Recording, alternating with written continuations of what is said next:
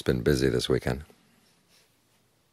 Some of you are going to be leaving today. You're going to be busy when you get back. So take a little time to be not busy.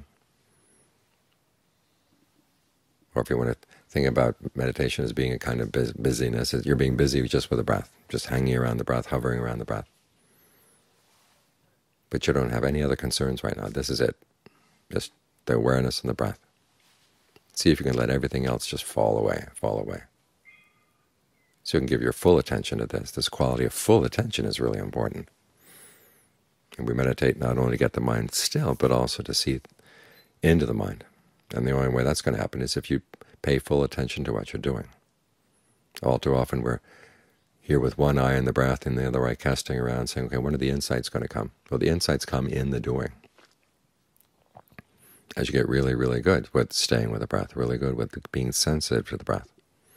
Because in the process of that, you'll see a lot of other things popping up in the mind that could very quickly pull you away. But you see, no, you don't have to go there. That's the insight. Those are the kinds of insights you want. There's a Zen teacher, Dogen, who said it's not the case that following the path is one thing and realizing the cessation of suffering is something else. It's there together. In other words, you pay full attention to the path. And then when you do that, that's when you start seeing that suffering is falling away.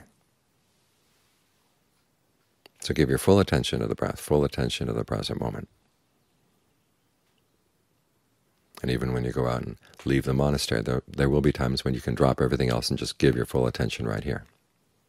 So try to have that quality of total attention. Anything else that comes up right now is not wanted at all.